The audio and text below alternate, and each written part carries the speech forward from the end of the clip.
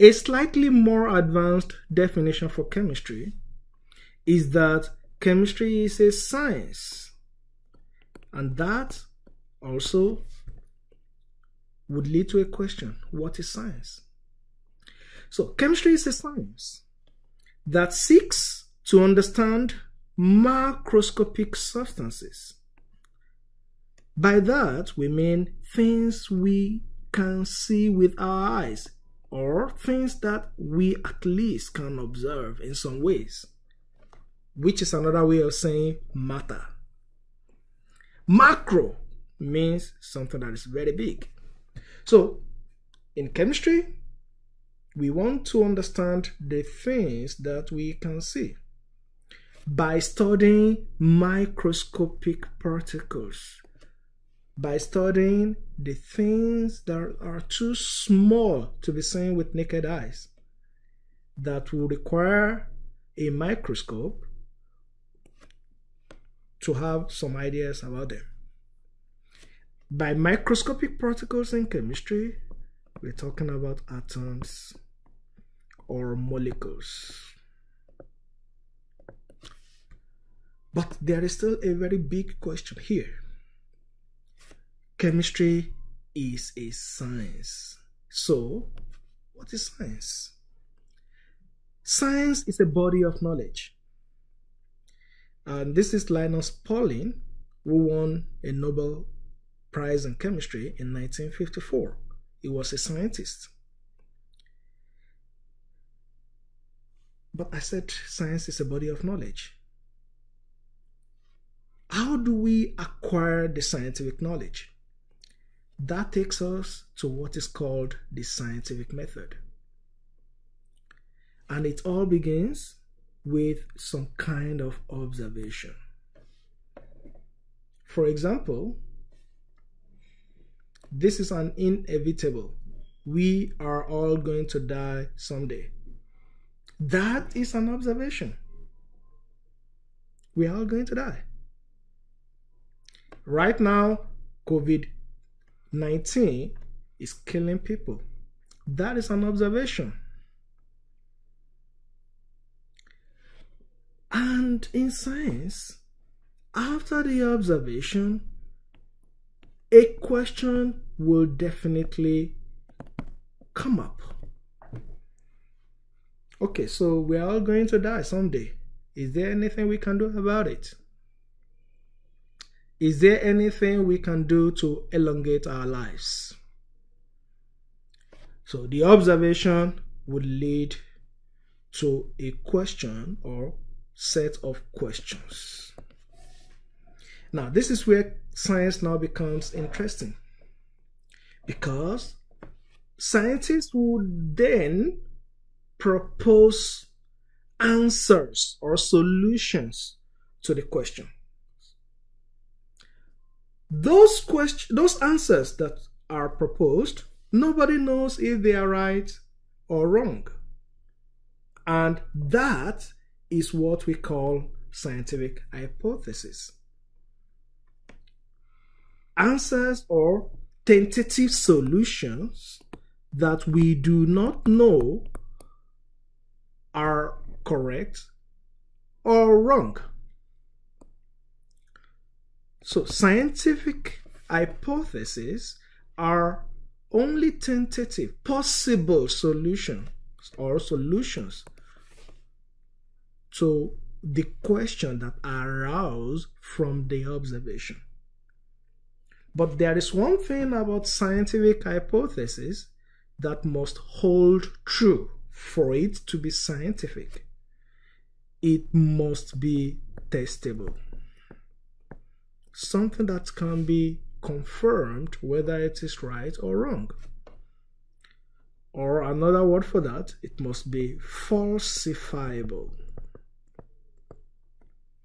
or verifiable, if you will.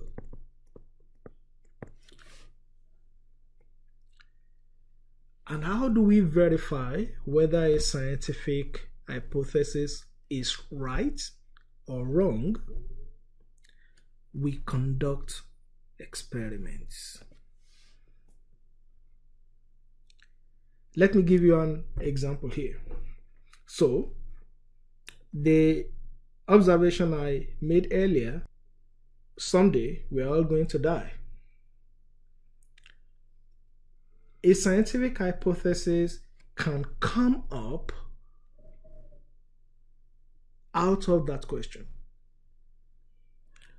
And the scientific hypothesis is, well, if you eat a lot of broccoli, you can live long.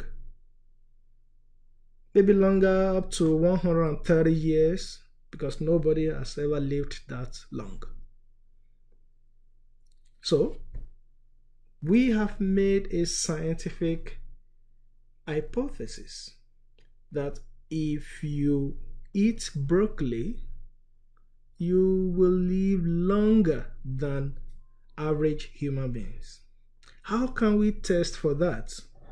We can conduct experiments on that. You can find 500 volunteers and divide them into two camps. 250 of them, they eat a lot of broccoli. 250 of them, they never taste anything like broccoli.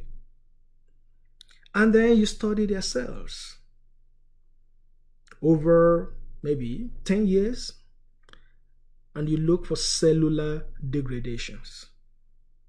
And after 10 years, you compare the results from the two camps.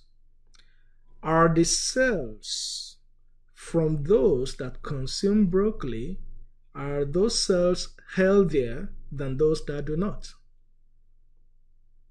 If there is a statistical significance between the two camps, then those that consume broccoli, we can extrapolate that they will live longer because their cells are healthier.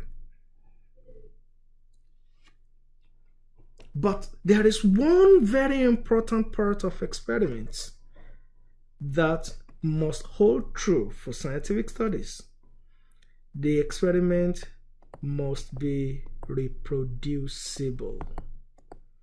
It must be an experiment that someone else must be able to reproduce. If nobody else can perform that same experiment and get similar results, then it is not a scientific experiment.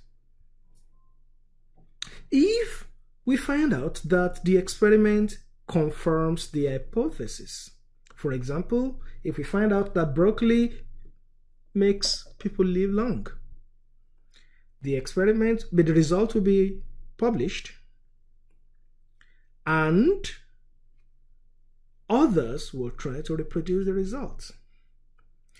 If other scientists can successfully reproduce the results, after several trials and confirmations, then the original hypothesis will become a scientific law. Now, scientific laws are usually concise. They are not very broad. They can predict that, oh, if you do this, you get this. So they can predict the future, but they do not offer explanations on how that law works. For example, the law of conservation of mass says that matter can neither be created nor destroyed. Well, that is a scientific law. But that statement doesn't tell you how the law works. It simply tells you that matter can neither be created nor destroyed. That is a scientific law.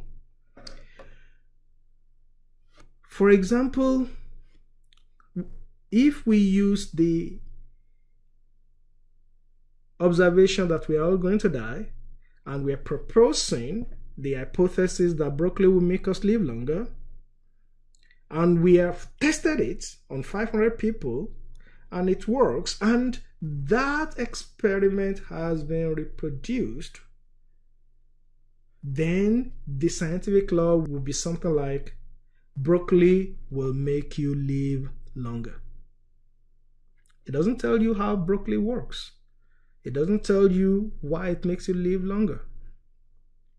So many people will try to see how this law works. Many scientists. So they will throw different things at the law. What about if you eat a lot of broccoli and you consume a lot of red meat? Will you still live long? What about if you eat a lot of broccoli and you drink a lot of soda? All kinds of ideas will be brought in and tested on the law. After all of the data has been gathered on all of these different ideas, what we get is what is called scientific theory. Scientific theory is the highest level of scientific method. Anything that becomes a theory has passed through rigorous experimentation. But even then, the theory will still be tested. People would always test it. Theory is broad because a lot of scientists would have worked on it. It is predictive, like law, like scientific law.